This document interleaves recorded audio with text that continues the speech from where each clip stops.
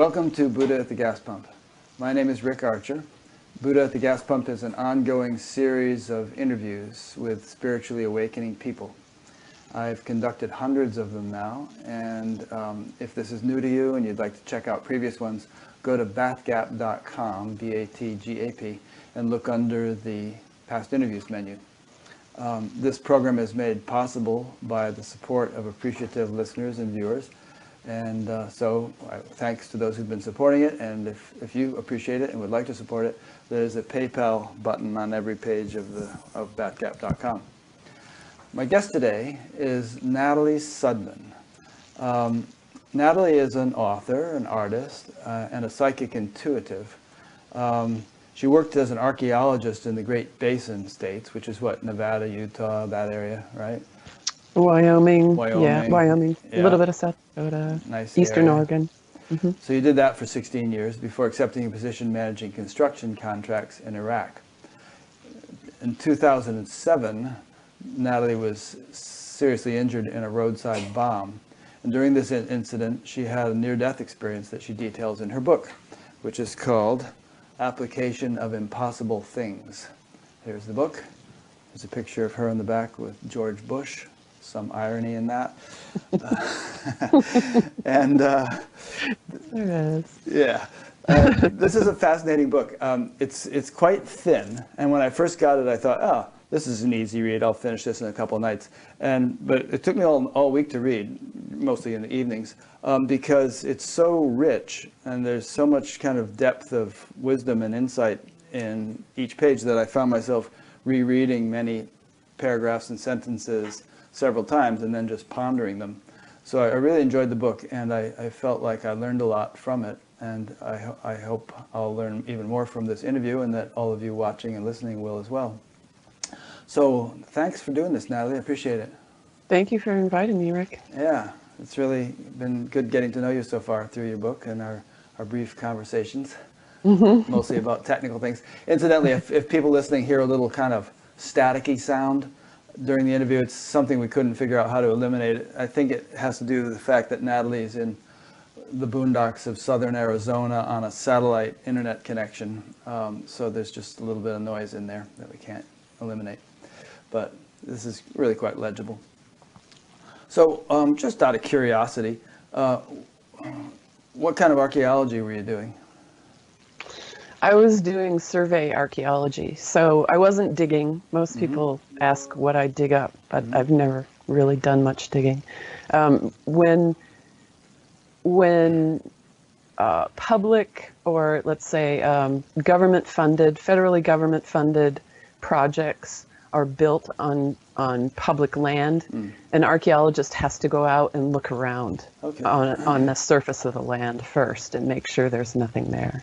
So are you looking for like dinosaur remains or Native American remains or anything that happened to come up?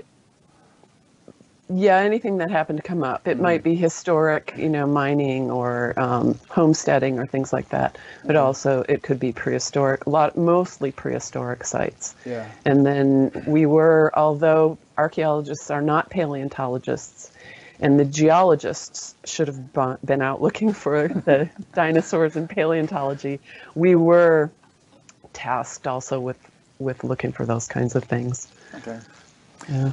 Now, you mentioned in your book and in some interviews that I listened to that you had some kind of psychic abilities throughout your life. Do you mean by that like even as a child or what? And what kind of psychic abilities?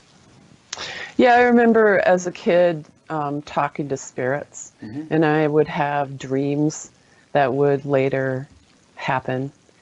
And I think I was aware of the thin difference between non-physical and physical, because I remember sitting in church and staring at someone and going, scratch your ear, scratch your ear, scratch your ear. And then they would? And then they would, and so I kind of understood the power of thought without thinking of it in that way. You should have done something really fun, like quack like a duck, quack like a duck. Yeah, right. It could have been really fun. So those kinds of things, and then I always had an interest in the kind of the psychic or the supernormal. And so I read a lot of books. I kind of followed that interest or that curiosity. And I did do some readings for people starting maybe in the late 1990s. Okay. And you do some even now, don't you? But it's taken on a different quality since your whole NDE. Right. Yeah, I do them professionally now, and Right. Whereas before I just kind of read for friends once in a while. Yeah. Okay, so we're going to get into your story in a second, and I just wanted to say something. I was thinking about it and thinking about fitting you into the context of this show, which is about, you know, spiritually awakening people, spirituality quite broadly defined, and the way I define it is it's not just a matter of sort of realizing the non-dual essential nature of things and then declaring the world as an illusion and that there's no yourself doesn't exist and that's the end of it. It's really becoming a knower of reality in its totality, which includes both absolute and relative, and which includes all the subtle mechanics of relative creation and what's really going on. I think that's a more mature way of looking at it, really becoming a knower of reality in all of its dimensions and facets. And I think that your book and your whole experience contribute significantly to that understanding, at least they have for me. You want to comment on that before we get into your story? Yeah, I think that's a really good way to think about it. I think it's the way spirituality is often talked about is as if it were a subset of or separate from the physical reality, that it's something different from vacuuming and changing the oil in the car. But it's not. Right. You know, people say to me, well, I'm tired of doing this job. I want to do something more spiritual. And I think, well, what could be more spiritual than whatever you're doing?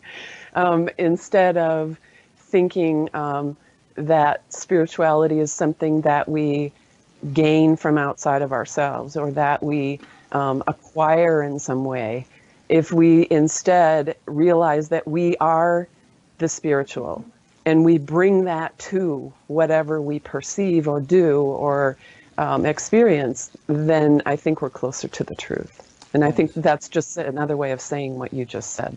Yeah, that sounds good.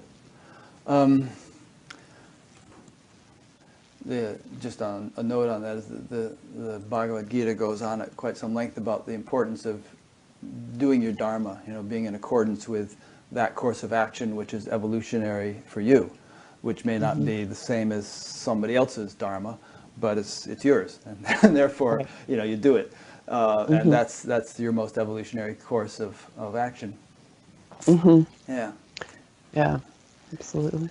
Anyway, so you were over in Iraq in 2007 as a construction contractor of some sort, overseeing construction projects, right? And yeah, go ahead.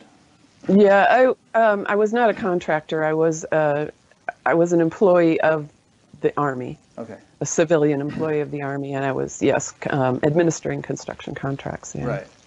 And you were coming back to base in an armored Land Rover, not armored enough, apparently. Yeah, incidentally, I mean, I heard this whole thing about how they could have built the Land Rovers and so on with this sort of V-shaped armored thing at the bottom that would have deflected any bomb that went off, but there were budgetary restraints or something, and they never got around to doing it, and you know, the consequences were rather severe for a lot of people. But yeah, that didn't really apply to your us. particular. Those were, I mean, they did build some vehicles with the V. It's expensive to build them, and we were not traveling in Army vehicles. We traveled in, well, we had personal security details who are, the personal security people are most familiar with Blackwater, which is not not a company that I would endorse in any way, but the companies that I worked with, one especially, a British company, they were very, very good. They were very professional and very understated, not the kind of sort of macho aggression of Blackwater, but it was a personal security detail. So our vehicle. Yeah, so you were in this little convoy of about 4 vehicles coming back from the day's work and getting quite close to base when this bomb went off, and take it from there. Yeah, so I was kind of sitting in the vehicle with my head on my hand, kind of eyes closed, half asleep at the end of a long day. And all I remember is I was there and then I was not. I was outside the vehicle. And, or I wasn't outside the vehicle, I was somewhere else. I was standing, where I found myself standing on a kind of stage. And there were thousands of beings arrayed all around me. So if you picture kind of a stadium-like setting, that's what that was like. And I was downloading information to them. And I wasn't confused about where I was. I knew exactly where I was. I knew exactly what I was doing. And so I downloaded this information, and then I communicated to these beings, and it wasn't, you know, I used the word telepathy or mind-to-mind communication, but it wasn't really even that. It's sort of instantaneous knowingness of whatever is given. So I let them know that I wasn't going to come back, that I had no interest. I was done here, and that was accepted. But then they also kind of went, well, yeah. How would you like to? What if you did this? What if you went back into this? And then I was immediately like, oh yeah, that sounds like fun. Easy to convince. Yeah. Kind of a pushover. Didn't take much. Yeah. Doesn't take much when you offer something interesting. Let me interject a couple of questions here. I'm not going to ask too many skeptical questions because I really believe your story, but for the sake of those who might have them in mind, you've probably heard this before. Some people might say, well, yeah, you know, you've just been brain damaged by an explosion, and the brain can conjure up all kinds of things as a result of some traumatic injury. How do you know this whole thing wasn't some hallucination triggered by the injury? You know, I don't argue with people. Right. If you haven't had an experience like this and you don't want to believe, then I can understand why you wouldn't believe it. But if you've had an experience like this, it's more real than this physical world is. Good answer. It's more real. Yeah. Yeah. Yeah. All right. Second question. Ordinarily, it would take weeks to fill a stadium. Let's say Paul McCartney is going to give a concert. You have to sort of publicize it and then, you know, sell tickets. And then on the day of the event, it would take a few hours just to get everybody into the hall. And, you know, here you have a near-death, you're sort of on the other side, and instantaneously there are thousands of beings assembled around to receive your download. How is that organized? That's a good question. I never really thought about that. So the first thing that I see is, or feel, is that they were already there. Waiting for you? It's like, yeah, it's like maybe I was already there too. I mean, there's no time, so it doesn't make sense to say, well, it takes time for them to get there. Right. That kind of doesn't make sense, because I'm in an environment where time doesn't exist in any way that we understand it. Not linearly at all. Right. Yeah. So I mean, instantaneous. It doesn't feel like instantaneous would be a problem. Yeah. Yeah. Okay. And so what kind of information were you downloading or uploading, as the case may be? I'm not sure which the word would be. Yeah, I describe it in my book as broadly cultural, and when I say that, I mean cultural, all the way from the sense of how individuals act and react and influence or are influenced by culture, all the way up to broad flows of energy or organizations of energy that support and maintain cultures. And this is stuff that you had gleaned from your experience as a human being, presumably. Yes. Yeah. Do you have the sense that, you know, you had a greater sense of brotherhood or sisterhood with those beings than you have had with human beings, and that you were some sort of emissary who had been sent here to, you know, gather information and come back and convey it to them? Anything of that nature? Well, I definitely felt more at home with them than I do with people or incarnated human beings, however you want to say that. I definitely felt much more comfortable with them. I think, I don't know, emissary, I think that I guess I wouldn't use that word, because my understanding of the word emissary would be that they sent me. Right. But it's more a sense of a more egalitarian decision, maybe, or something. It's more like, this needs to be done, or we would like this done. You're really good at this. Do you want to go? And maybe some other being said, yeah, you know, I don't really want to do that right now. That's not what I'm doing. And I said, well, I'll do it, or whatever. You know, I don't know exactly how it happened, but everything felt very egalitarian there. It was not anybody ordering anybody around or telling anybody what they had to do. You know, it was really every individual makes their own decisions and makes those in the context of the whole or the all. Yeah. Do you feel that, I'm just asking questions as they occur to me, do you feel that that is true of all of us on Earth, pretty much, that we have all just signed up for this voluntarily, and in whatever circumstances we find ourselves born, it was pretty much our choice to sign up for that? That's my understanding. That would be that's the easy assumption for me. Because if it's true for me, why am I special, you know? Yeah. It's probably true for everybody else too. And yet I don't rule out the possibility that somebody else got sent here. I mean, why not? The infinite is infinite. Yeah. Everyone doesn't have to do things the same way. And also, you know, I've heard other people say, well, I left my body and I was sent back. And I think, well, maybe you were sent back, but maybe that was another aspect of you.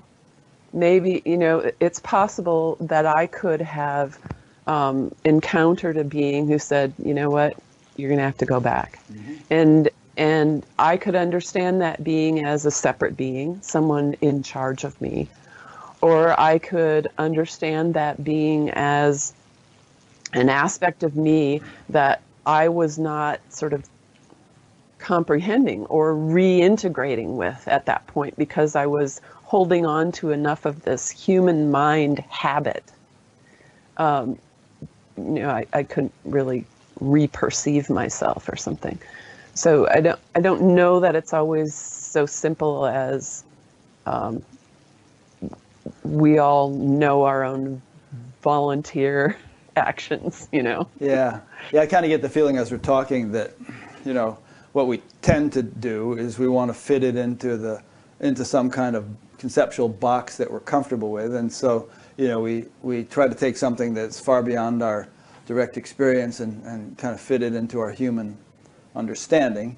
And it ends up really being a poor fit, you know, kind of like trying to put a square peg in a round hole or something. We really can't do justice to it. Yeah, I think that's true on a certain level, and yet we can only know what we know. Right. And so I don't necessarily think that there's anything wrong with trying to do that. It's I think natural, that, Yeah, it is natural to try to make sense of our world. I think that my sort of wariness of that comes in when people say, "Well, I fit this in, so this is how it is." The Oh end. yeah. No, I You know, wouldn't do that. if you can, yeah, if you can leave the door open and say, "Well, this is how I understand it right now. I wonder what else is out there for me to understand." Yeah. Yeah.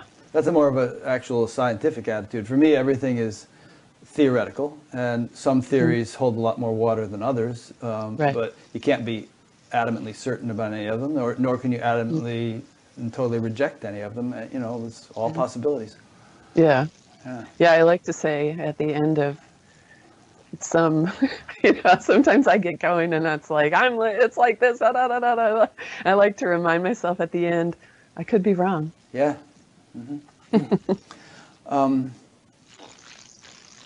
Okay. What was I going to ask next? Oh well. It'll come to me. Well, we were talking about. There's a lot in your book about dimensions. Here's a few little snippets that I typed out. Each dimension offers access to others, but no one offers access to all. Each dimension has its own rules or laws or guidelines. All dimensions are aspects of one encompassing reality. So those are several little quotes. And I could extract a question from that, but I get this. I've always thought, not always, but in my more wiser years, that that life is very multidimensional, and that different beings have access to different. It's like a spectrum, and different beings have access to different portions of the spectrum, and in some cases those portions overlap. Like a Venn diagram where there's some outside the overlap area and some within it. And in other cases, they're completely separate. There's no correlation or connection or whatsoever. Different beings are experiencing just completely different aspects of reality. So I think I can go ahead and comment on that, and I may have a follow-up question or two. Okay. Yeah, I think that's kind of, that's a good restatement of what I was saying, I think. I think a lot of people think, well, here is here and there is there. Right. There's heaven and it's like this or whatever. And I think that if you think about the infinity of experience that's available here in this physical world, there's somebody living in the Amazonian jungle wearing leaves, and then there's somebody in Paris who is going to a high fashion show. Like, wait, is this the same world? Yeah. And then there's everything in between that.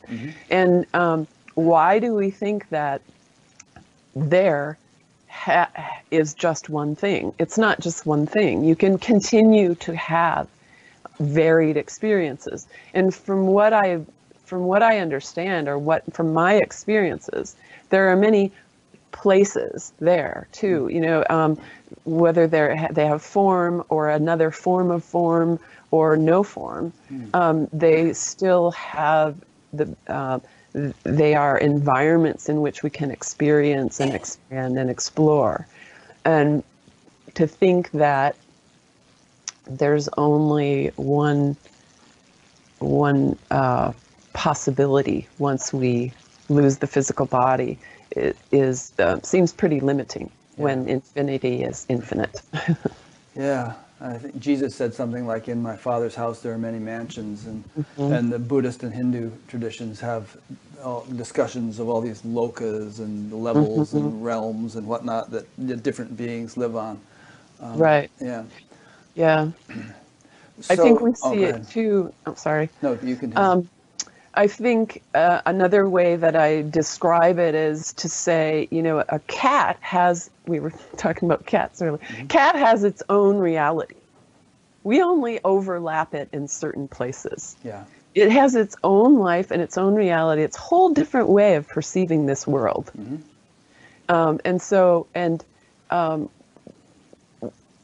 It doesn't mean that it's not in the same reality as we are. But understands it in a whole different way. So it's like tuning the radio to a different station, and then sometimes there's this overlap of the two stations. Yeah, good. So let's get back to your experience. So you're standing there on this dais, downloading or communing with a multitude of beings in some sort of stadium-like setup. So what happened next? So after I had agreed to come back into the physical body, then what I call blinked to another environment. I say blinked because it's that simple and effortless, but it's also that instantaneous. So I was in front of all these beings on this dais, and then I was not. I was in this, it's what I call the deep rest environment. Let's say that I had a form of a form, but I felt more like an organization of energy. And it was black. I describe that blackness as potential light. And it was not like a scary darkness. It was a very sort of velvety, deeply comfortable, comforting, relaxing darkness. And so in this place, when I first got there, there were a couple other beings there, and they were sort of tinkering with the organization of my energy. So it was almost like the car getting tuned up. They're not changing anything, they're not changing out the engine or something. They're just kind of making sure everything is running smoothly. And then when they were finished with that, then I had a version, I guess, of what people describe as a life review. But whereas other people have described that as being kind of traumatic or very emotional, for me it was more like a really enjoyable look through the old scrapbooks or something. Yeah. It was there wasn't any judgment attached to anything. I could enter into a memory and feel not only my own emotions and thoughts about that experience, but also enter into any aspect of that experience. So not only enter into, say, someone else's perception of that experience, but I could enter into, I don't know how to describe this, the mood of the experience, or I could enter into some kind of holographic organization of energy that was created by that experience. Holographic isn't a good word. Organization of energy is better. Okay, it's all right. Did you ever read Michael Newton's books? No, I haven't. I've read little pieces and parts of one of them, but... Okay, I read a couple of them. I was just curious. He was this hypnotist that almost accidentally at first regressed people back to the period between lives, and then he made that his specialty and ended up hypnotizing and interviewing thousands of people in that way, and came up with a very consistent pattern of what people apparently experience, between lives. And I was just asking you if you had read it, because I was curious to see whether your experience jibes with what he said. But so far, as I recall his books, it pretty much does. But like you said earlier, there are probably different flavors available for different people. It's not all one size fits all. Mm-hmm. Irene just asked a question. Was this all happening as you were immediately injured or while in the hospital in recovery, or does she know? And that's similar to what I was going to ask, which is, you remember all this in great detail. When did you remember it? Did you remember it like instantly as you regained consciousness, or months later in the hospital, or what? First, to answer her question, it happened while when I was injured, while I was still in the truck, we were still rolling down the road. Yeah, so you kind of came back to this world, and immediately you retained the recollection of what you had just experienced on the I other didn't side. remember everything. I Right. remembered, I knew I had been somewhere else, Mm-hmm. but I immediately set it aside to Yeah. deal with what I had to deal with. Right. And so I didn't sort of bring that memory up. Mm-hmm. And then later, it was months later when I was out of Walter Reed and I had been doing, I'd been doing physical therapy and stuff for probably a couple months, I think. When I sat down and thought, you know, I kind of, I remember going somewhere. I wonder where I went. And I just closed my eyes and I don't know how to describe this. Well, it's really entering into a meditation state. You just open up. And it's like, whew, all these memories came back in such detail. And it was more real than anything in this life. Yeah, that's good. Interesting. Okay, so we're jumping around a little bit, but so you were in this healing environment. You blinked into the healing environment. A couple beings were tuning you up. Is there anything more to say about that phase of it? No, that was the deep rest environment. Deep rest. It That's was what I meant to say, yeah. It really was like rejuvenation and yeah. And from there. And what was being rejuvenated? Like, obviously not so much your body at that point, but some subtler essence of you, some soul quality. Say soul quality or some kind of that organization of energy was being strengthened and relaxed and Okay, good. Okay, then you blinked into the healing phase, right? Yeah. I went back to the sort of the gathering, what I call the gathering, okay. the stadium to kind of. An encore. Well, yeah. Wow. To kind of nail down some details about what I was going to do on kind of, I describe it as kind of the architect level, you know, the project manager level. And then from there, I blinked to what I call the healing environment. Okay, before we get to that, another question just occurred to me about the stadium scene. What more can you say about who all these beings were and what their function is? Do they have jobs, day jobs? And did they just gather to do this download and then they scattered and went about their tasks? And what are those tasks? I felt like I knew most of these beings, most of these thousands of beings. And it's when I go into it, I mean, I can go back there and go into it and understand that everybody had sort of a different job. So we might, you know, an equivalent would be, oh, there's the doctors over there, and there's the engineers over there, and there's the artists, the creative types over there. You know, it's like. Although that's just a metaphor.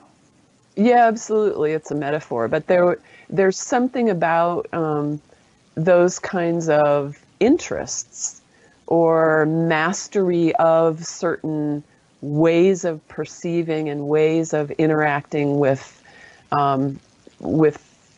all that exists, that somehow correlates to that in my mind.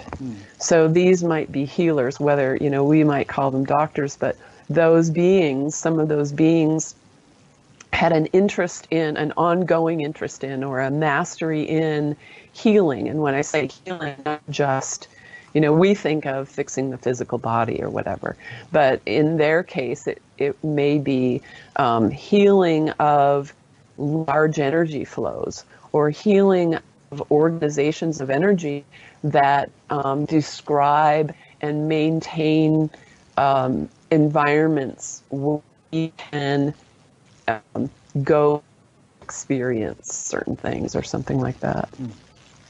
I was a little distracted by that internet connection problem, but did you answer my question about what the function of these different beings is, their job description? Well, I think I'm not sure that I could describe it in that way. I think that when I think of them, I think of them not in a sort of job description or what is your task that you are doing. Yeah. I think of it more in a sense of what is your interests. What are you exploring, if that makes sense. Yeah. Well, for instance, at one point in your book later on, you describe what you refer to as your personal security detail, not your human one, but your sort of like guardian angel type one. Some beings that somehow influence and help to guide your life. So I was wondering if, these beings in this gathering might have had functions like that, or, you hear of the idea of devas that are responsible for certain aspects of creation and its manifestation into the relative, and its governance in different ways and so on. So I was wondering if you just had anything of that nature in your understanding. Well, I think that they could be considered to be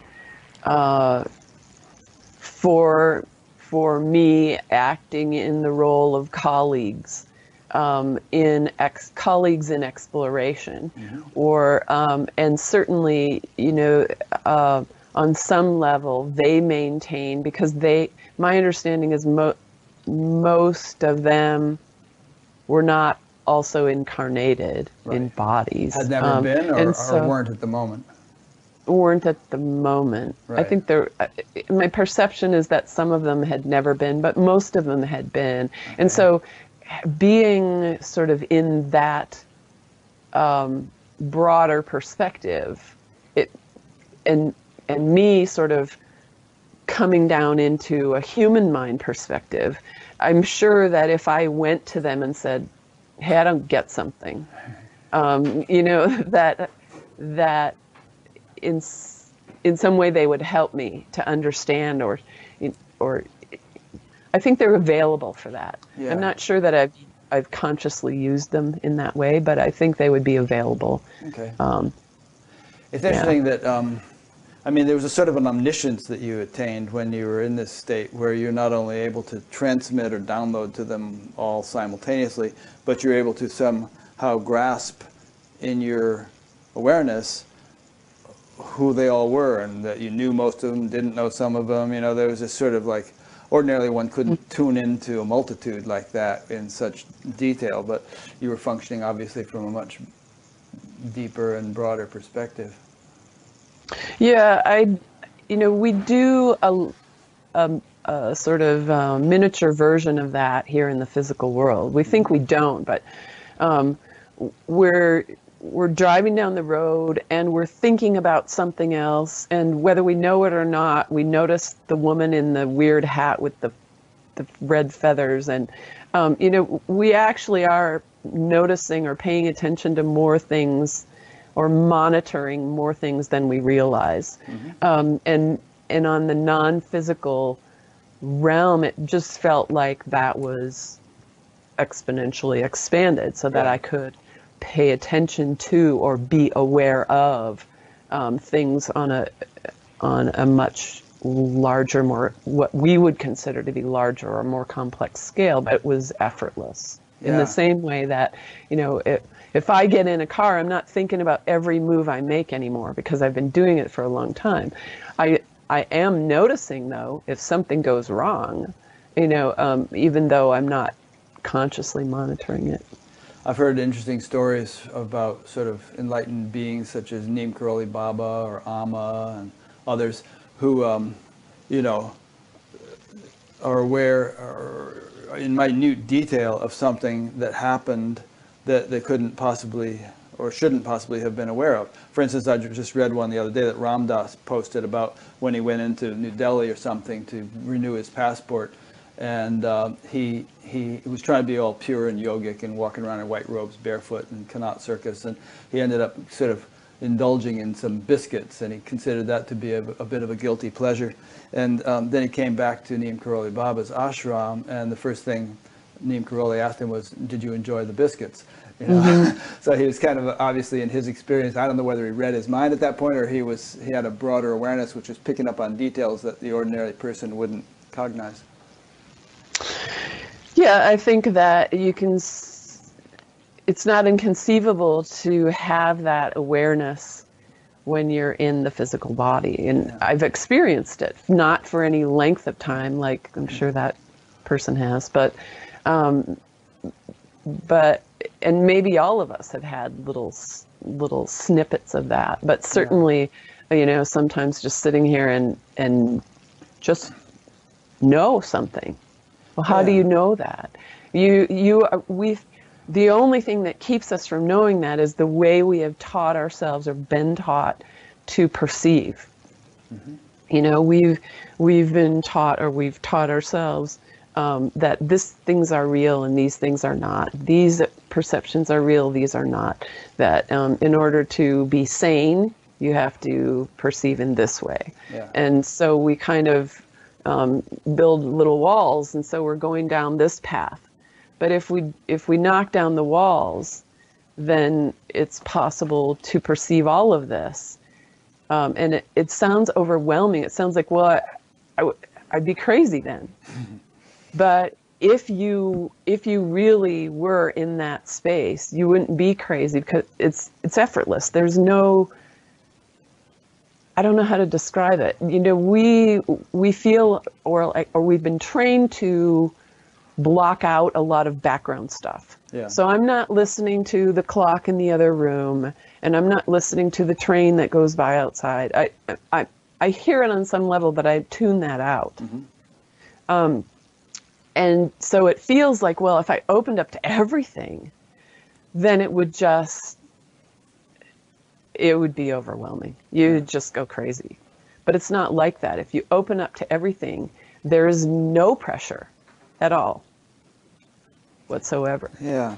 I think it depends upon your capacity and your readiness and the degree of integration and stability and so on.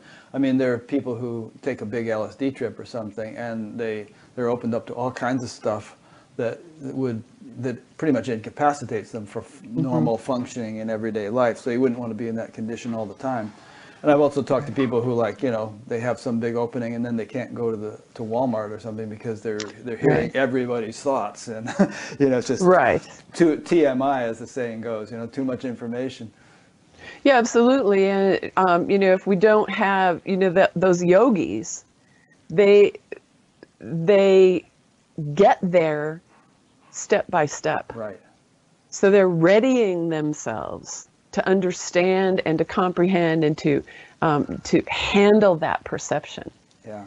If we take that leap and just go, oh, I've got that perception, I'm going to open up to that, I've got it. Well, okay, now you've got it. Now you're still going to have to go through those steps that the yogi did. And now it might be harder, because now you're like trying to also handle this perception. Yeah, I was with Maharishi Mahesh Yogi one time, and someone said, "Can't you just enlighten us, you know, get it over with?" And he said, "Well, you know, maybe I could, but if I did just like that, it would take 10 strong men to hold you down." Right. You know, there would just be too much too soon.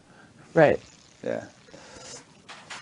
On this note, there's a couple interesting things I got from your book. A couple, I'll read them. One is, being familiar with operating within a physical reality was acknowledged as requiring a high degree of specialized skill from the perspective of those personalities at the gathering being this big amphitheater of people. And then here's another one. The razor focus required to remain in the collective physical is intensely satisfying for the whole self. I found both of those interesting. It's like, you can elaborate, but just that it's not necessarily easy. It's actually quite a skill to be able to function in the concrete, dense physical world as we do. And those beings who weren't doing that were kind of impressed with your ability to do so. Yeah, they admired I think you. That surprised me. I think. because I often think of the physical life as kind of a slog. Yeah. So it was fun to perceive it in that way. And maybe that perception was given to me for a reason, because I happen to think it's often a slog. But yeah,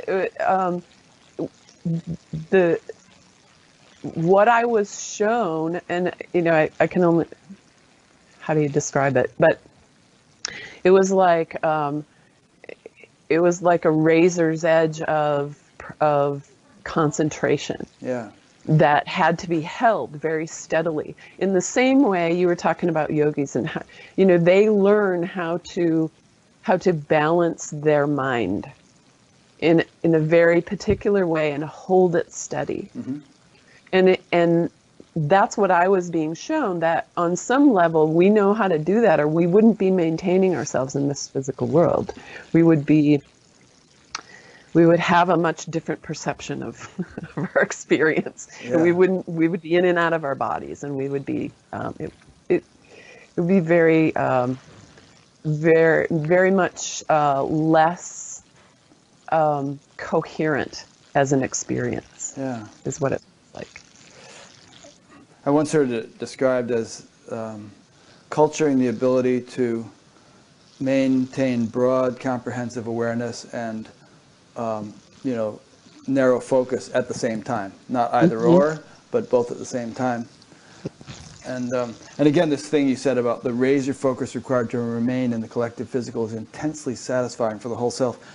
Lately, I've taken up a sport called pickleball, which is like a racket sport, and it requires extreme attention and alertness and quickness and focus and stuff. And I just find that after an hour or two of playing, I'm euphoric from the kind of juxtaposition of the silent awareness and the intense focus. Yes, yeah. I often think of sports when I think of how to describe that, because sports require when you're operating on a certain level, sports requires that or invites you into that intense focus. And yet you also, like you say, that awareness opens up enough that you, for instance, playing hockey, you're moving really, really quickly, and you're using minute physical skills. And yet if somebody asked, you should be able to tell where everyone else is on the ice, even though you can't see them. Yeah, you have to know that. That kind of awareness. You can really, athletes know the zone, they know that. They don't need to call it an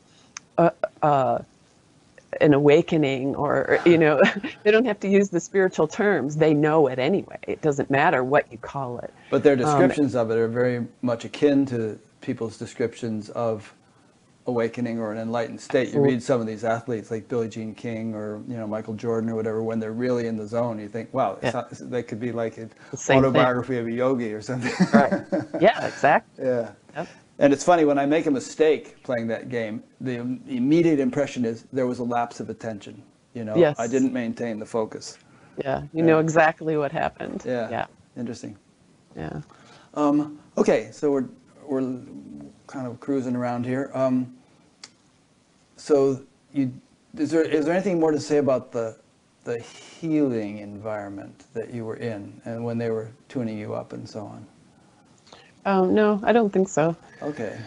Now then you went into one where you were kind of like setting up the scene for re-entry into the physical, and you were playing with different possibilities. Oh, what if you lost your eye? Or what if you didn't lose your eye? What if you lost your arm, And you actually, you and the sadists that were doing that with you found that very funny. We did. I still find it funny. Yeah, I was in this environment where we had like a bird's eye view of the truck and the desert, what was going on down there. And it felt like we were maybe 45-degree angle and up, I don't know, 100 feet or something. So we were looking down on the scene. And I was with two people, one of them who felt like an old friend, colleague, whatever. And the other one felt like maybe learning how to do this or watching us or something, not quite as involved. But this friend and I would do the equivalent of waving a hand and setting certain injuries in my body. And then as soon as we did that, we would see a flash of the whole of my life with those injuries, what that would look like. Yeah. So we would wave a hand and we would put shrapnel in my brain so that I couldn't talk. And Right. we watched the whole thing and we just fall down laughing. We thought that was hilarious.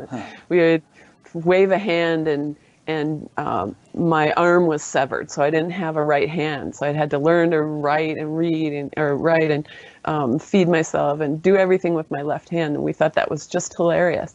And of course, none of this is funny from the physical world perspective. It isn't. It's not funny. It's hard to do when we're in a physical body. But from that perspective, it was understood that physical life is not real in the way that we experience it. That we all, at the end, we all get up and walk away. If we think of it as actors on a stage, we don't always write a nice little rom-com, Sometimes we're going to write a tragedy or a drama. And why do we like to go to those things? For various reasons, we learn something from it. We get to experience certain emotions in a way that doesn't threaten us, or we figure something out while we're watching that, or something within us gets validated. There's lots of reasons for doing that. Well, if we think kind of on a parallel level, that we create these lives for ourselves, we don't always make them all cute and pretty. We're going to give ourselves challenges. We're going to give ourselves some drama or some trauma or whatever in order to experience or explore that which we want to explore. But we all get up at the end of when the curtain goes down, we all stand up. No one has died. We all stand up and we're whole and we're perfect and we're complete and we take a bow. So that was the perspective that we were laughing from. Yeah. Let's dwell on this a little bit more.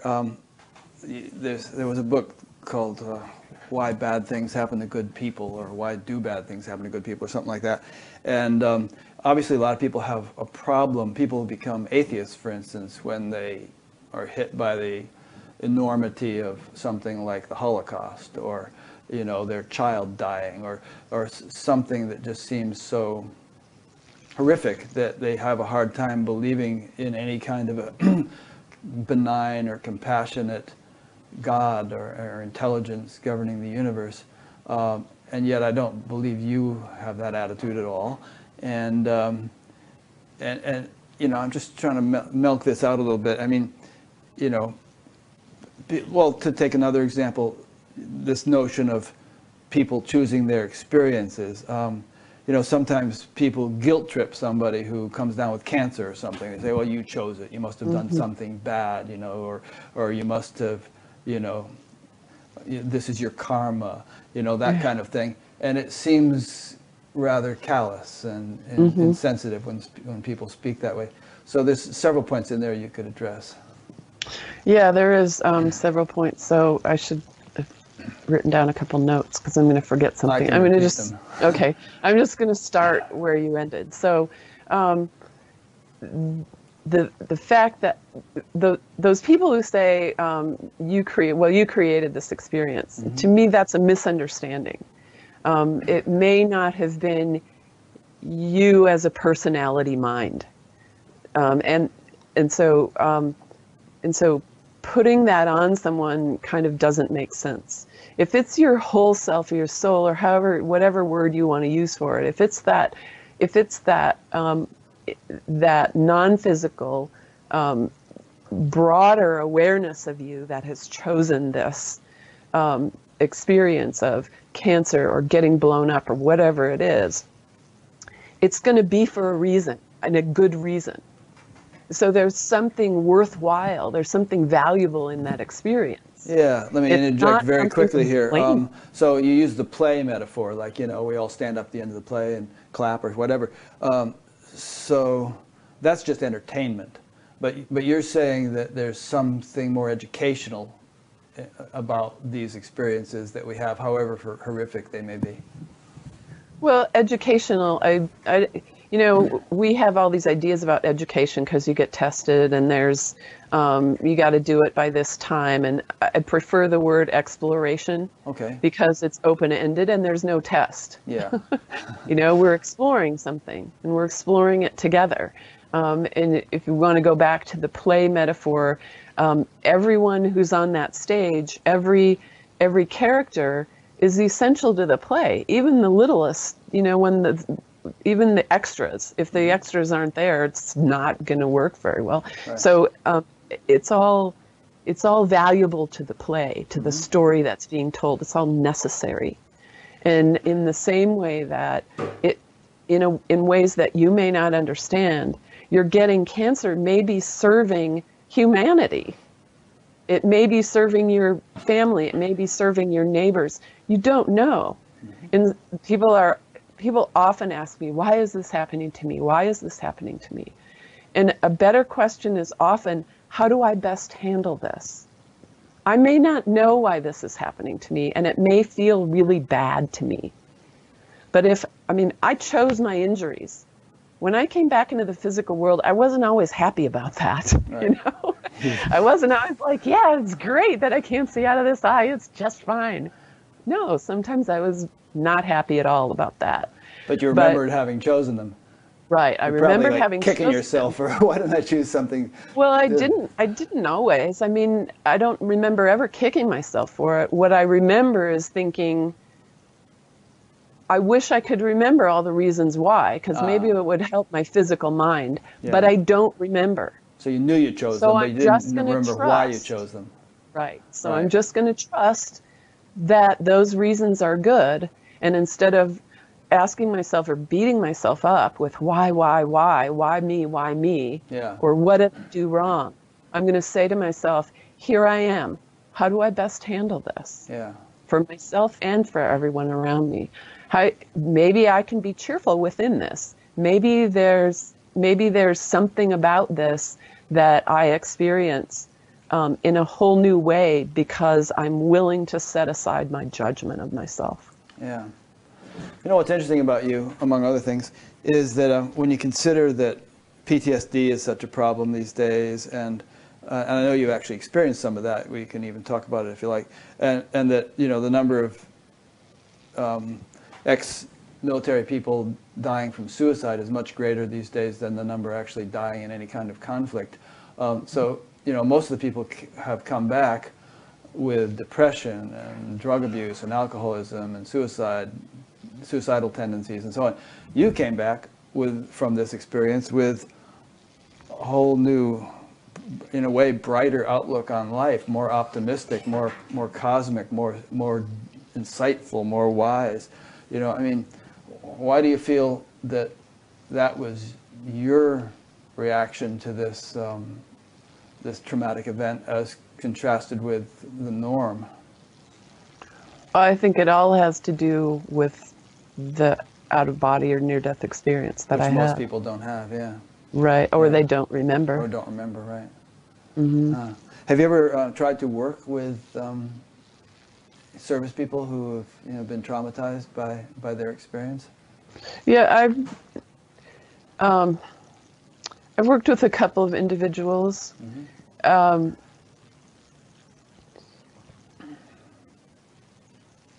I'm not really sure what to say about this. It's a very kind of touchy subject with me because I think that a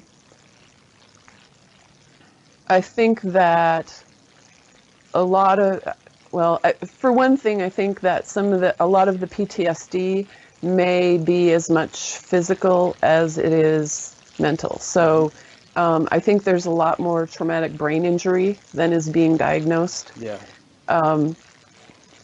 And I think that every instance of PTSD is different because everybody is an individual and they have different recipe of disaster going on inside, And so there's no one size fits all.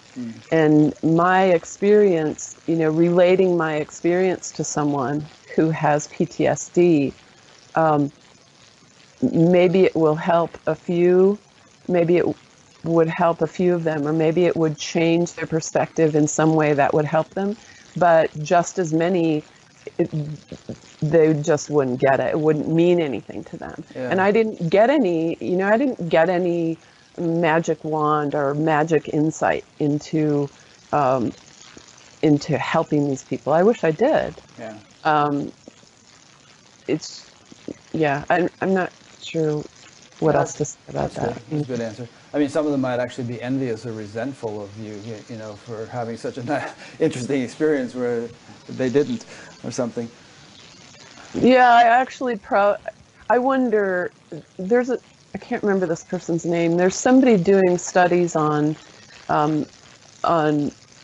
combat soldiers who have had near-death experiences. Oh. And I actually think that they're probably a lot higher than anybody hears about. Yeah. Because that's not something that a soldier is going to be telling everybody. It's true. It's like airline pilots talking about UFO encounters or something. Right. They don't want to lose their license. Right. Yeah. Yeah. Let's get back to the question, that multi-part question I asked earlier, where you wanted to make sure you got all the bits. Just to sort of wrap that one up, because you already gave a pretty good answer. So you would say, across the board, no matter how horrific the event that has taken place, the Holocaust, Hiroshima, or anything, Darfur, that there's, from a bigger, broader, more cosmic perspective, all is well and wisely put, and there's some reason for these things happening. It's not like the universe is a cruel and capricious and arbitrary place. Yeah, I would say that, first I would say that if it happens, we've all agreed to it on some level. Okay. And that doesn't mean that it can't have been otherwise, or that we can't choose differently now. And it doesn't mean that that was necessarily the best way to go about that exploration, best foot forward. But it's what we've got. Yeah. And so how do we best handle this? Yeah. Okay, good. Okay, so I'm going to just hit you with it. And people listening, as you're listening to the live interview, if you have any questions, just go to the upcoming interviews page on batgap.com and post your question, because this is really the time to ask them, unless you want to ask Natalie later on. So these days, when you do a psychic reading with people, what do you do? What do you perceive? What do they get out of it? I mean, and has your ability to do such a thing been vastly enhanced by this whole thing you went through? I would say that it's not necessarily vastly enhanced, but my confidence in myself is enhanced. And when I do readings for people, I think that I think probably asking one of my clients would be a better. They would give you a better answer. I think that I don't get a lot of the what's going to happen next week, or that kind of question. I'm not that kind of psychic. I think, and I'm also, I get a lot of information for people about what to do about things, or how to apply something. So instead of just saying, well, you need to quit being a victim, quit thinking of yourself as a victim. Well, how do you do that? Yeah. So I'm often given, for people, I'm given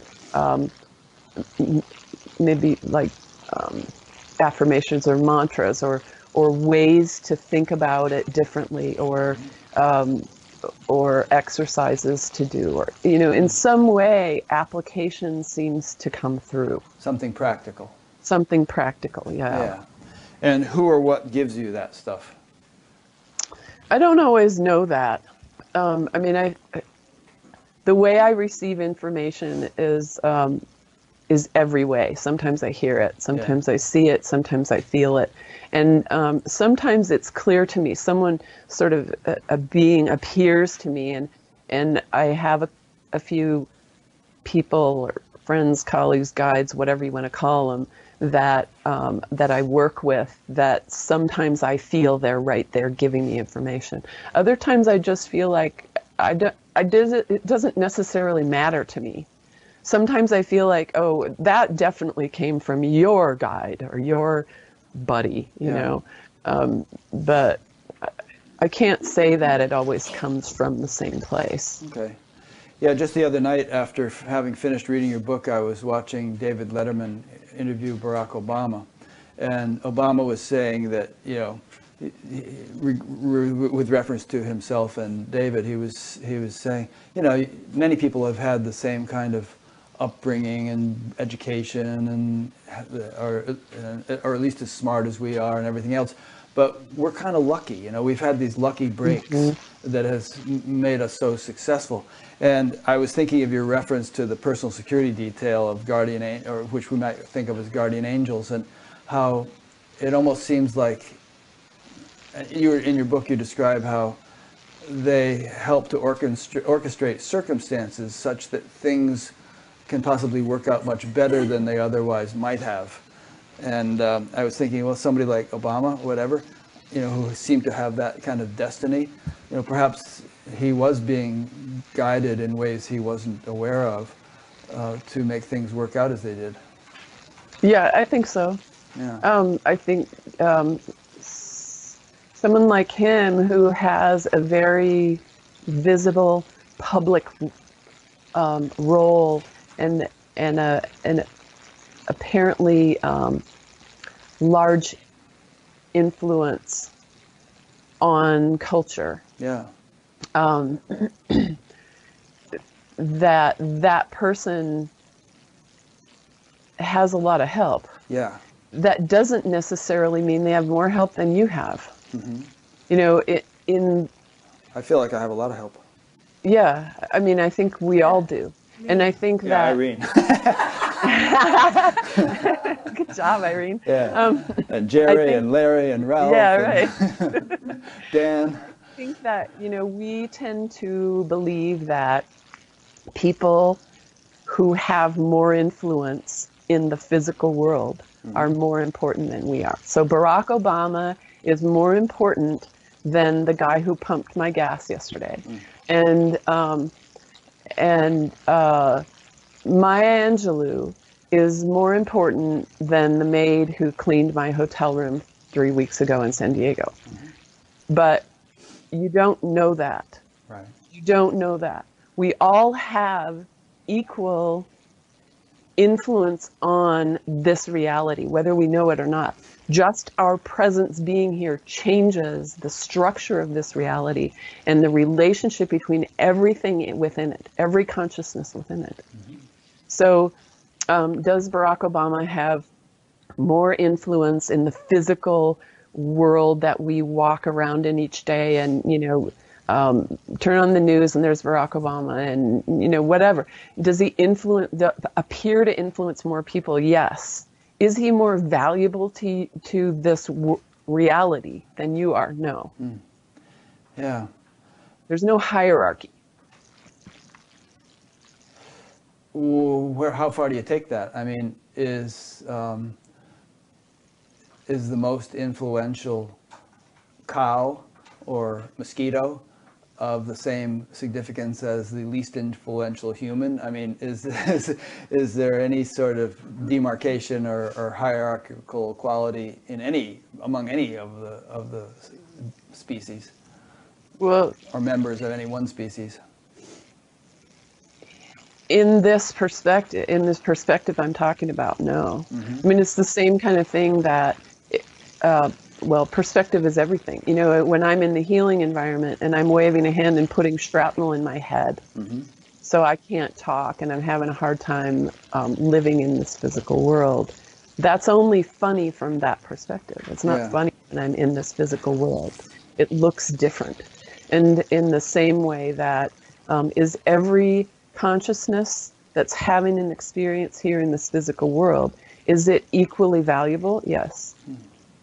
From our human perspective, is that true? No. There's things that are more important to a cat than they are to us, and things that are more important to us than they are to a cow. And we're still having this experience. We're still having this human experience. Yeah. And so there's perspectives there that we perceive and we own. But it doesn't mean that's all there is. Western culture teaches it's either this or that. Right. But it can be this and that. Yeah. No, I like that. Here's a this in that statement you made in your book. You said, "It is all real. It is all illusion." And it's not either or. Yeah. It's both. Yeah. In fact, Shankara said something like that. He said, "The world is an illusion. Brahman alone is real. The world is Brahman." Exactly. Yes. Yeah. Speaking of funny, here's a question that came in from someone named Josanna in Canada. She said, "What is the funniest thing that happened or was said to you on the other side?" I think the funniest thing that happened was when we put the shrapnel in my head. Yeah, that's a riot. Yeah.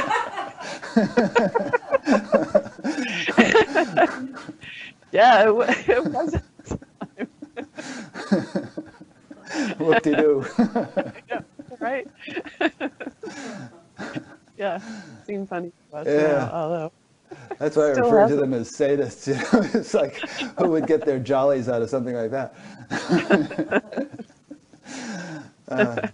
Yeah, and so on that note, so you actually say, I think what you're actually saying in the book is that you could have come out of this with any number of different types of injuries or degrees of severity of injuries, but you and these characters you were collaborating with kind of like monkeyed around for a while and came up with a combination that you thought looked good enough, and you went with it.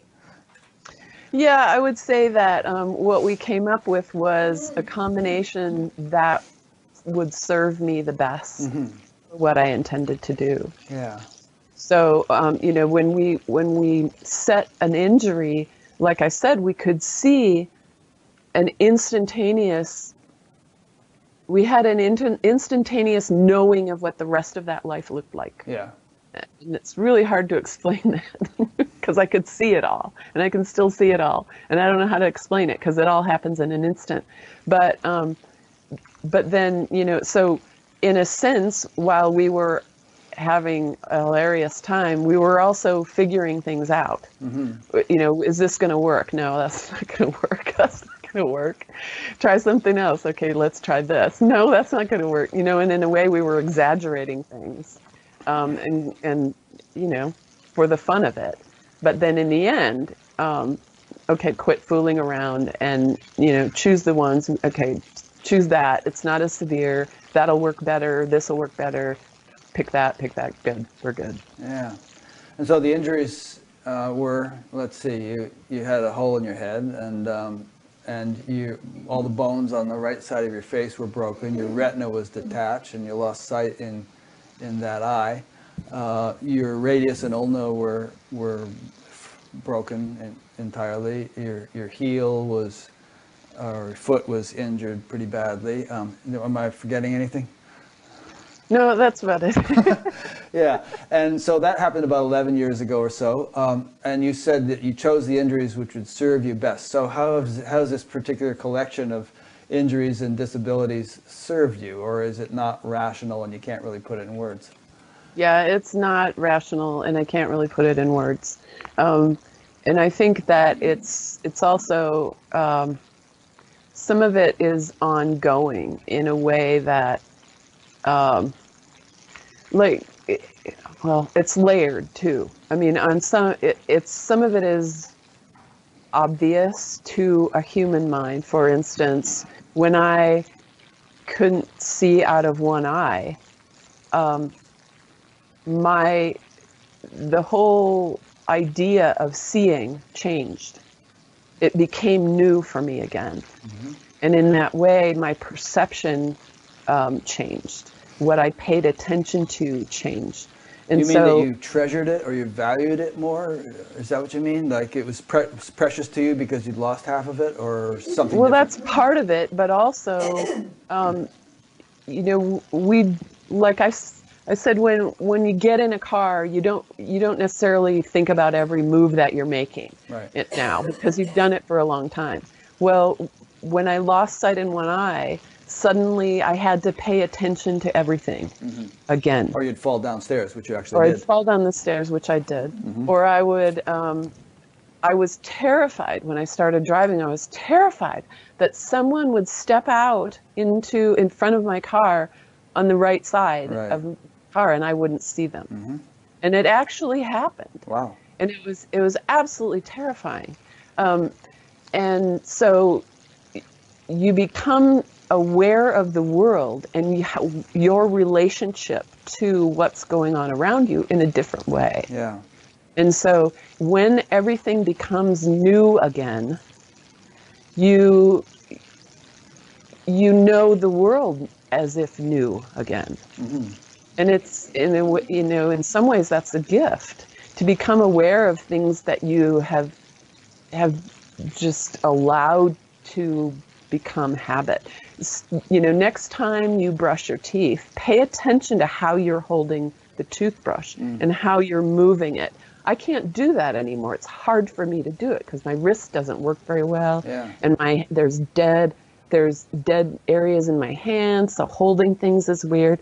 So I get to know the world and my relationship to the world in a new way in some instances. Yeah, interesting.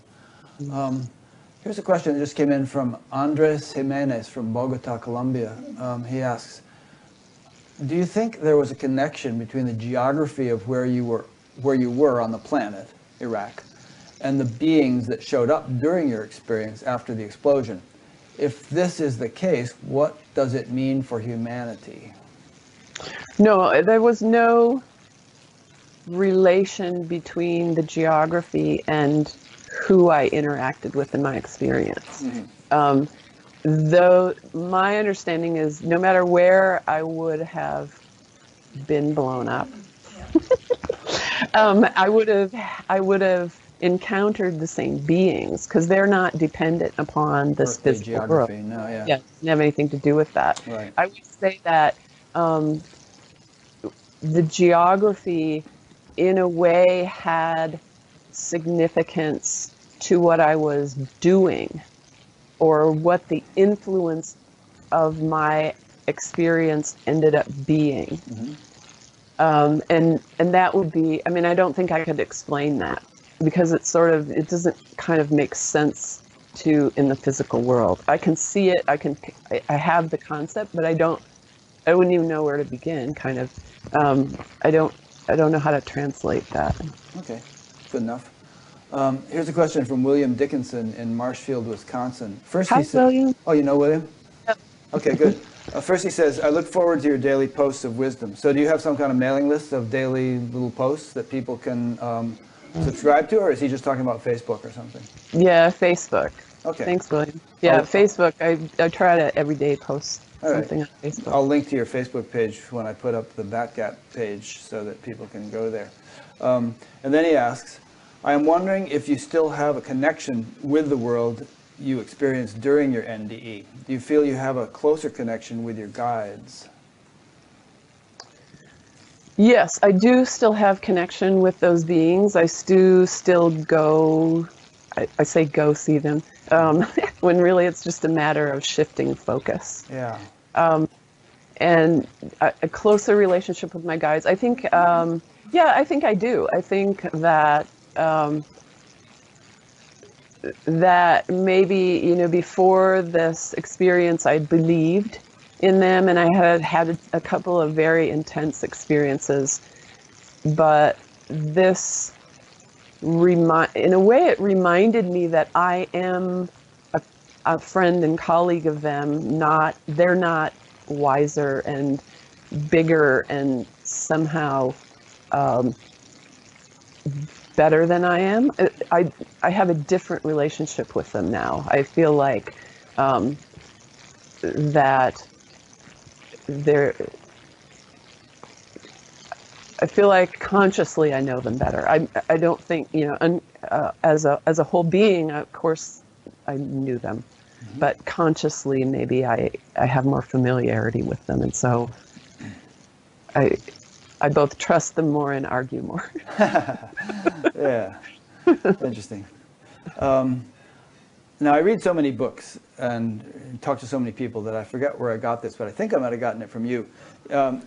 And if not, we can move on. But I think you were talking about how different structures of collective consciousness have their own autonomy and identity, such as, the individual consciousness is one thing. Family consciousness, it's like a being in and of itself. National consciousness, world consciousness. Was that you saying that? And do you have any comments on that thought? Yeah, it could have been me. I don't really remember, but it sounds kind of like something I might say.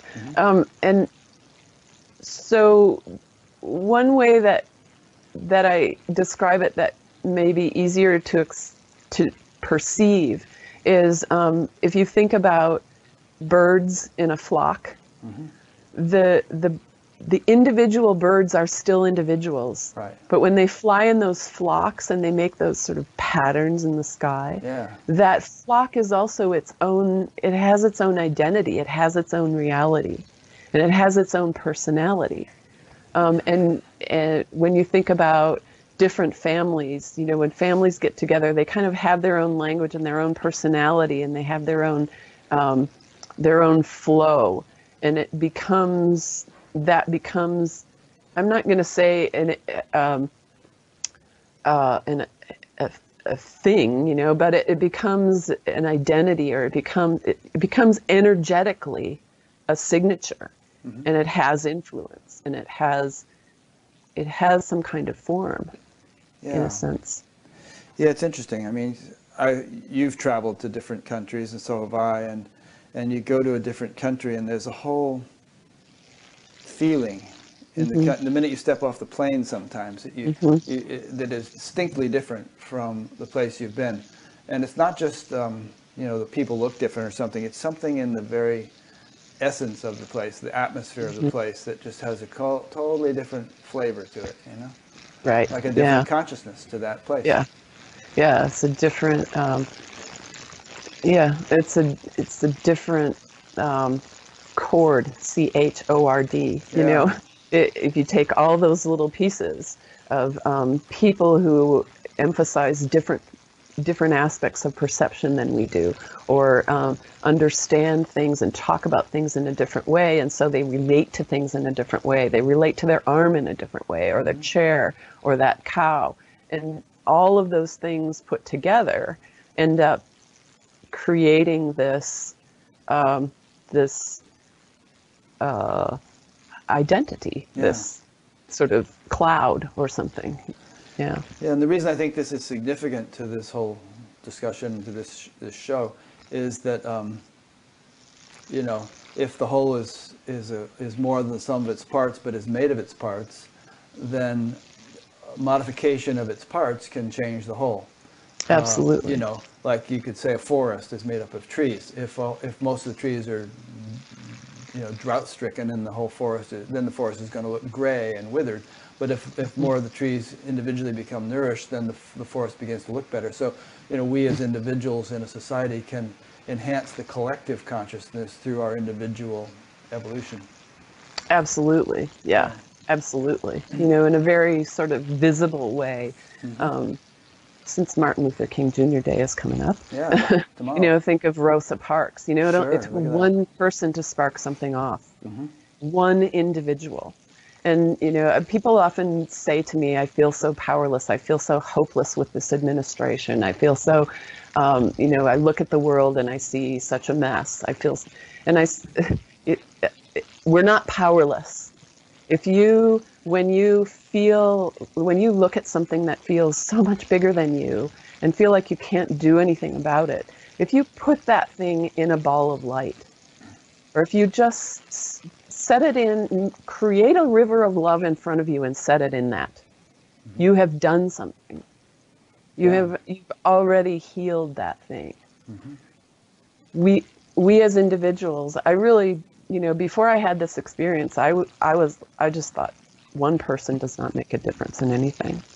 And now I know one person makes a difference. Yeah. And not even necessarily by doing something overt like Rosa Parks did, but just by being what you are, and being more fully what you are. You radiate an influence. Absolutely. Yeah. Like you often refer to the whole self, capital W, capital S. If you can, realize the whole self more fully, embody it more fully, then you're going to infuse more of the quality of that into the environment, into other people, everything. Absolutely. Yeah. Okay. So, a few more notes here that jumped out at me as I was reading your book. We've touched on this a little bit, but maybe we can circle back to it.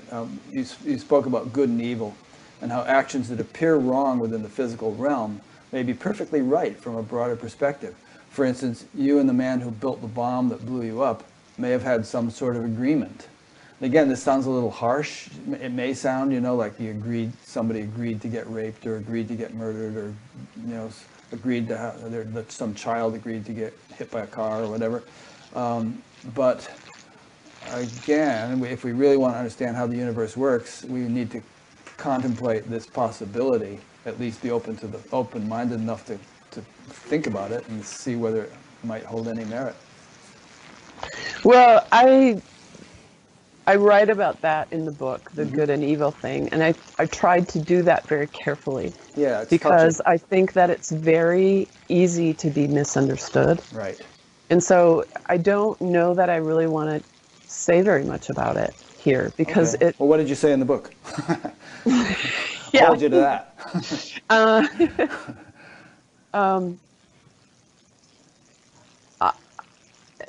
What, again, like you said, what looks bad to us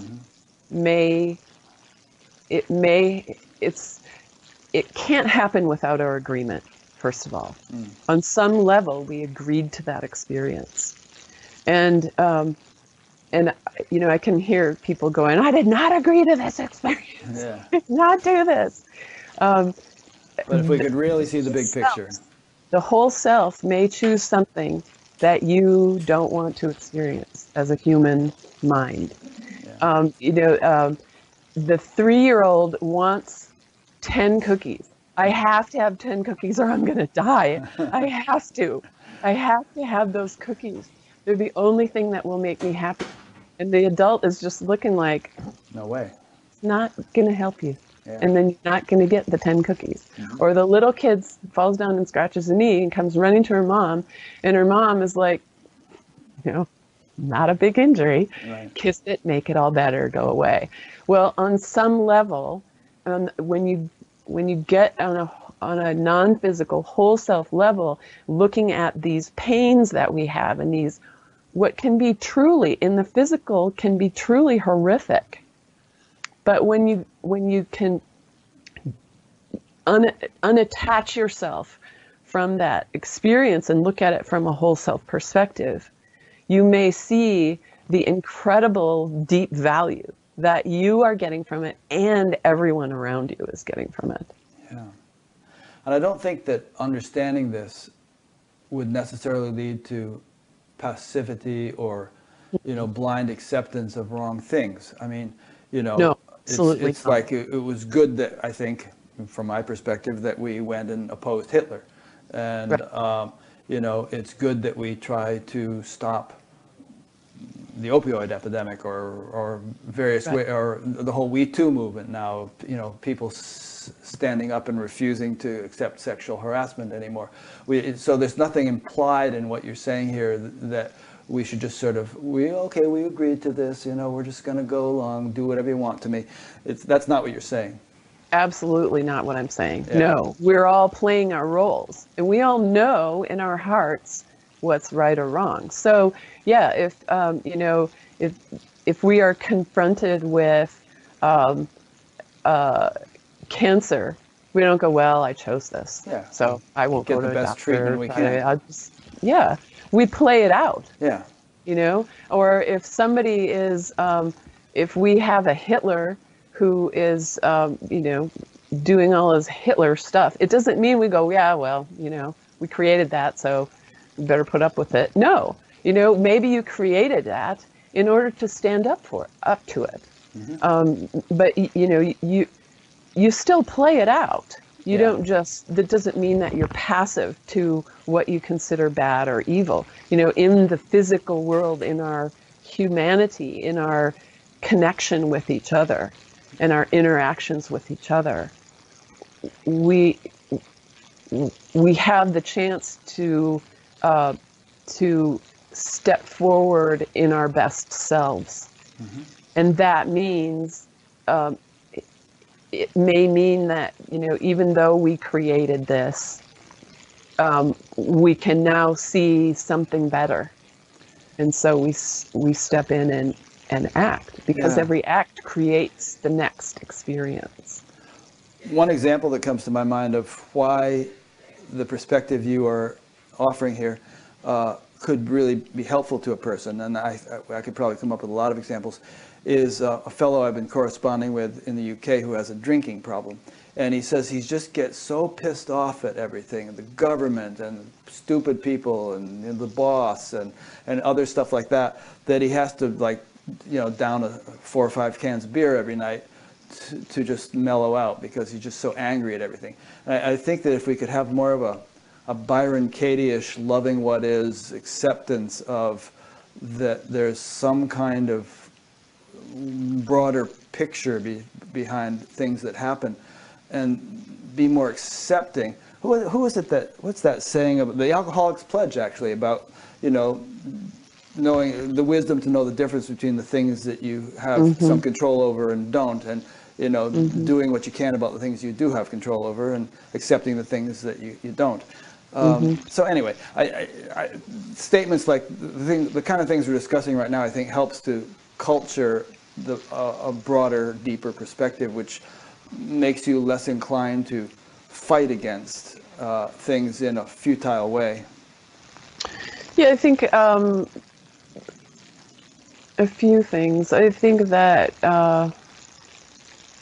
we believe that anger and outrage are necessary in order to act. Yeah. But what's really true is that when you can find that place of balance and peace, and then choose with your discernment to act, that you'll actually be more effective. I mean, this is talking on a very practical level. Again, Martin Luther King Jr., was he outraged and angry? Yes. Is that where he was speaking from? No. Right. Same with Gandhi. It's like Gandhi, exactly. Yeah, we're not, who was Martin MLK's inspiration in many ways. Right. Yeah.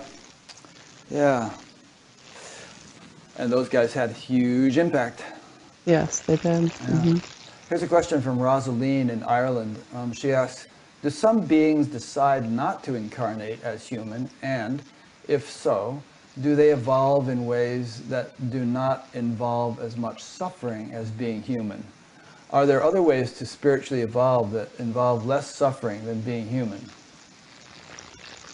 I think there are infinite ways to evolve, because infinity is infinite. Yeah. I think that I have a quote in my book, and it's often attributed to Buddhists. I don't know if it really is, but the quote is, "Pain is inevitable, suffering is optional." Oh yeah, I wrote that one down, actually. Yeah. Pain, we all experience pain. I mean, that's part of how this physical world is set up. It's part of the potential that is that's set in the energetic signature of this reality. Yeah, it also is extremely helpful if you put your hand on a stove. You want to feel pain, yeah. Absolutely. But suffering is entirely it's entirely a mental experience. And so when it's said that suffering is optional, what's being said is that if you're suffering, then it's because of the way that you're thinking about this. Right.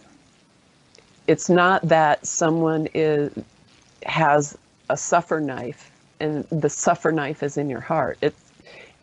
It's a belief system. Yeah. I'm sure you know this because you know more about Buddhism than I do. It's just called Buddha at the gas pump, but I've never really studied Buddhism. Oh, okay.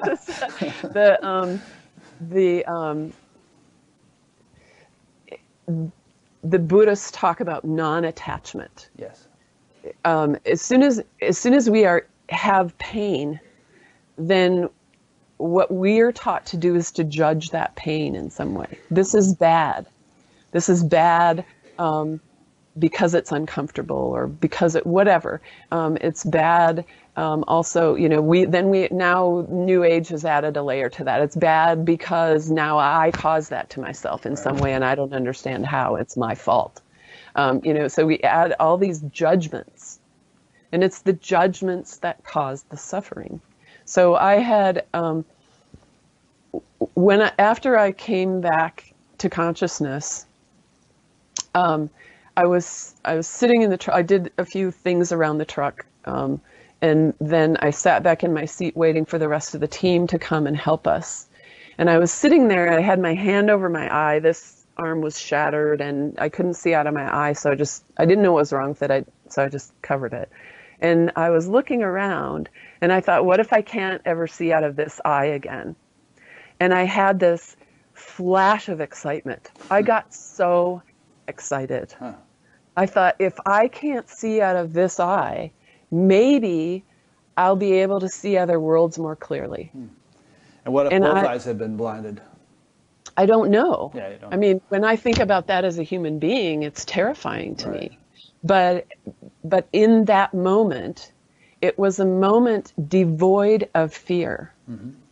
And when you erase fear, you erase suffering. Yeah. Some people say Christ never suffered. And they're not saying he didn't get crucified and that his body didn't experience pain, but they're saying that his state was such that he, was established in a field beyond fear, beyond suffering, and anyway, it's just a kind of extreme example of the point you've been making. Yeah, inshallah. I mean, I hope he didn't suffer. That would be a horrible way to go. Yeah. But I think that again, I think that yogis practice this. On a daily level. They understand, and meditation can help to sort of bring you into or give you an experience of that perspective. Yeah. In your book, you say that the most practical outcome from your NDE is how you deal with emotions. And Mark Peters from Santa Clara has just sent in a question saying, can you speak out how your NDE impacted your fear, if any, of death and life? I felt his question was perhaps relevant to you saying that how you deal with emotions is the most practical outcome of your experience. Yeah, I think I didn't have any fear of death before that.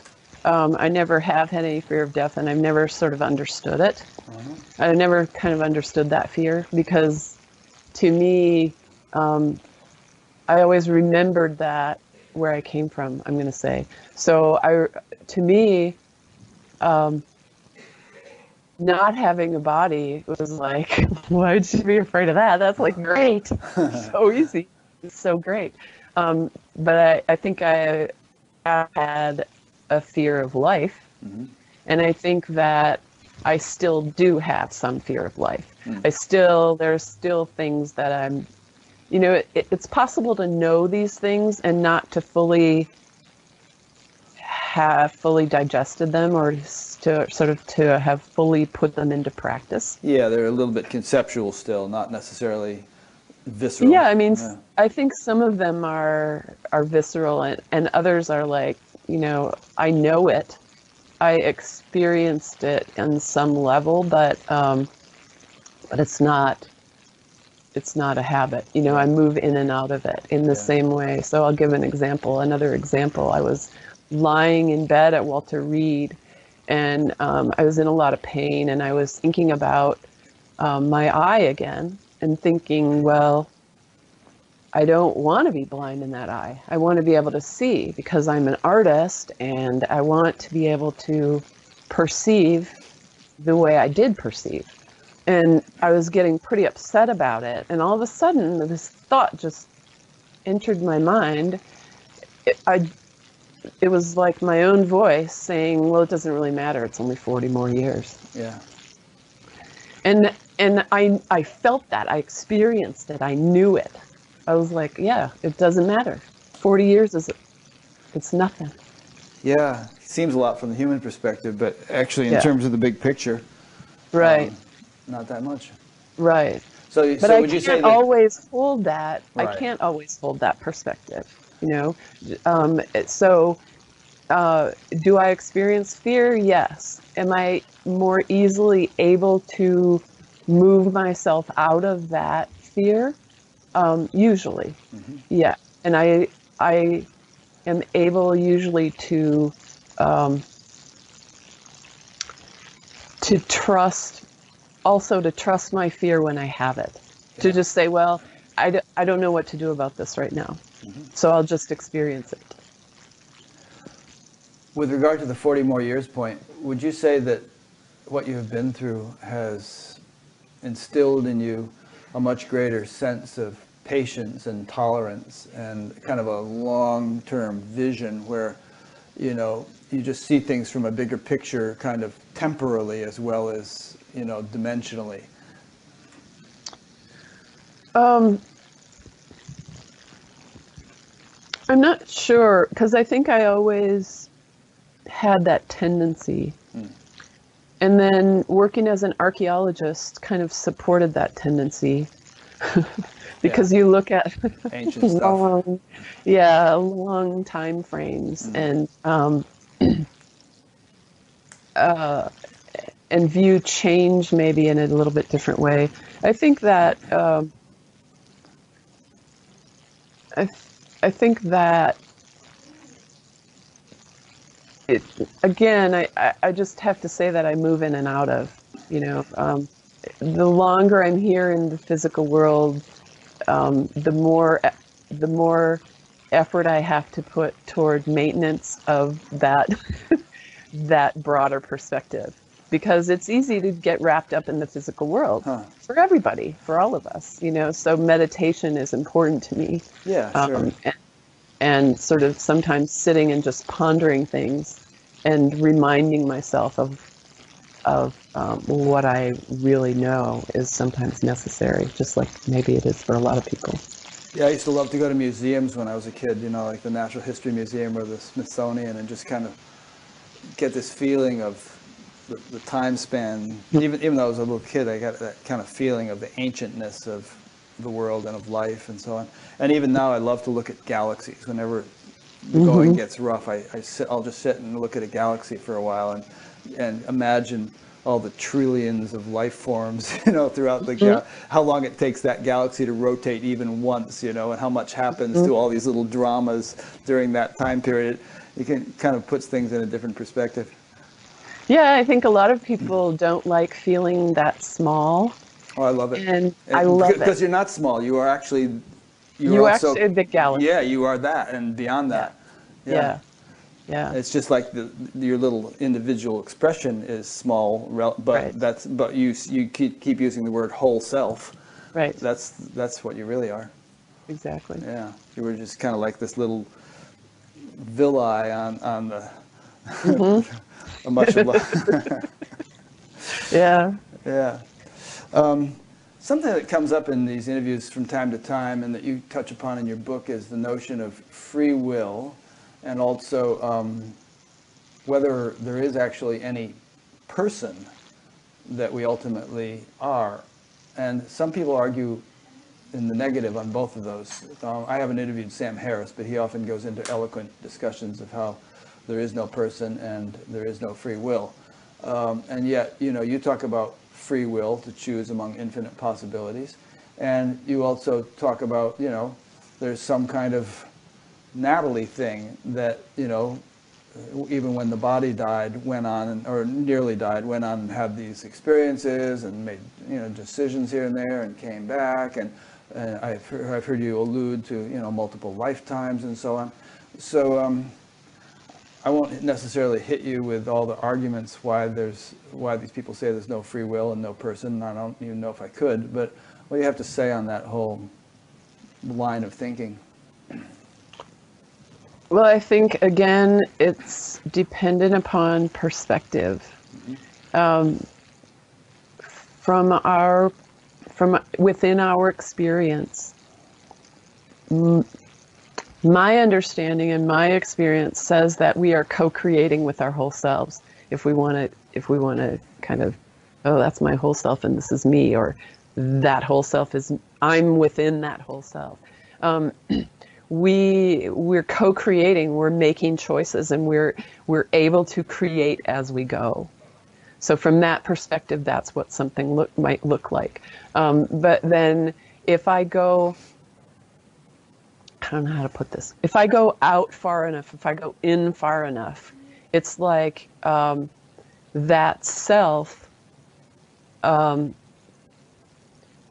while becoming the one, may sound like the individual is lost or there is no individual. Another way to perceive that is that ultimately I am everything. So is there an individual? Yes and no. Again, is it yes or is it no? It's yes and no. Is there and again, from that perspective, is as the one, is everything known, or is everything already known and not known? Yes. I don't know how to, some of these concepts are, I don't know how to unpack them. I don't know how to describe them. I think that was a good answer, and it's kind of one I might give if I were talking to somebody who said that, which is that, yeah, in a way you're right, but it's not, it's multidimensional, and Right. there are levels in which you're not right, and it doesn't have to be either or, it's both and. Right. Yeah. Nice.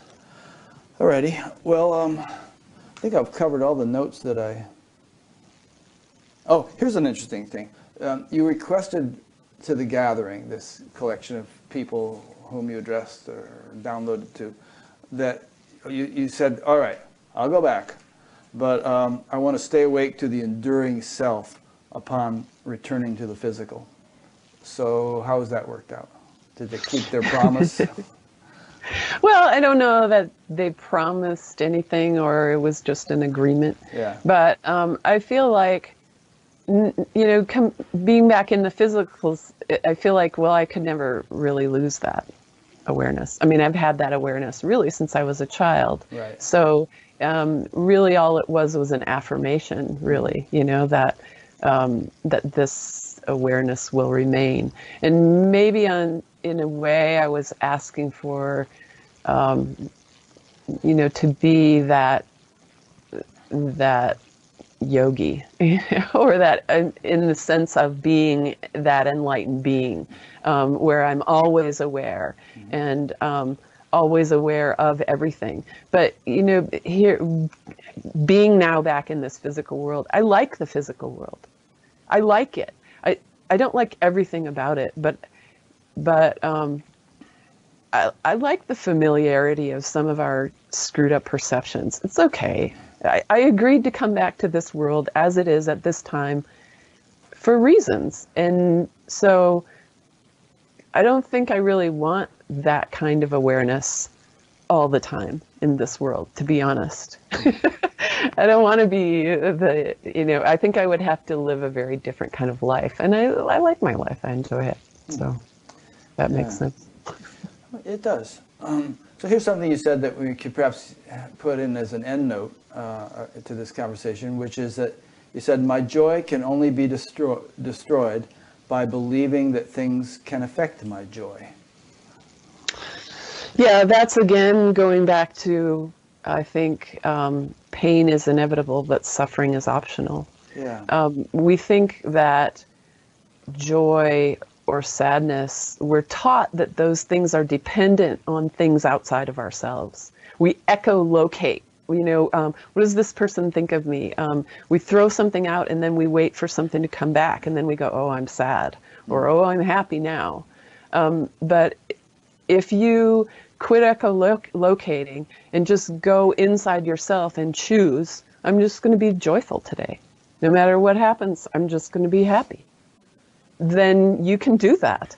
You can cultivate that, and you can do that. Great. Yeah. Good advice. Okay, so I'll be putting up a page on batgap.com, which has a link to your website and all. And you mentioned that you do some kind of psychic readings. So is that the main? Well, I would highly recommend your book to people. Thank you. Application of Impossible Things. Why do you call it that? How'd you come up with that title? Well, it just came to me. I didn't really come up with it, but I think that a lot of people come back from NDEs and say, oh, it's just beautiful. I can't describe it. And I'm like, well, then what good is that? I wanted to try to actually describe some of the things. I didn't feel like they were necessarily impossible. And I think, too, that we make that distinction, again, between spiritual and physical, as if they are two different things, and that the spiritual, some of those non-physical things simply can't be brought down into the physical world and be applied. Yeah. And I don't think that's true.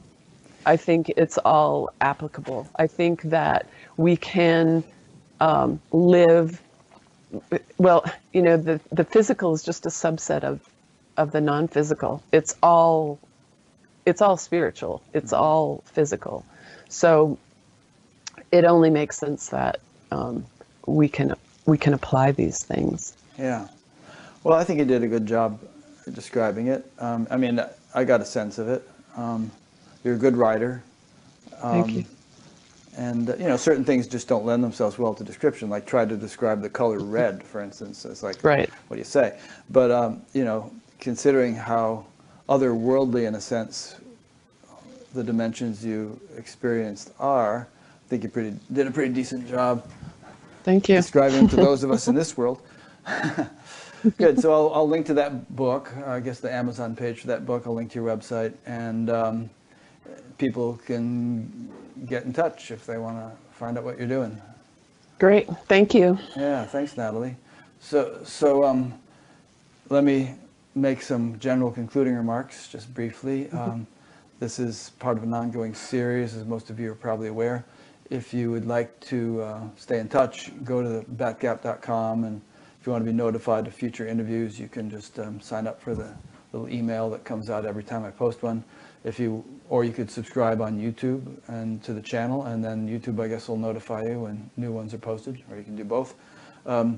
And this also exists as an audio podcast for those who like to listen in that way. There's a page on Batgap for signing up on different devices and different services. And a bunch of other stuff. If you just explore the menus, you might find something useful.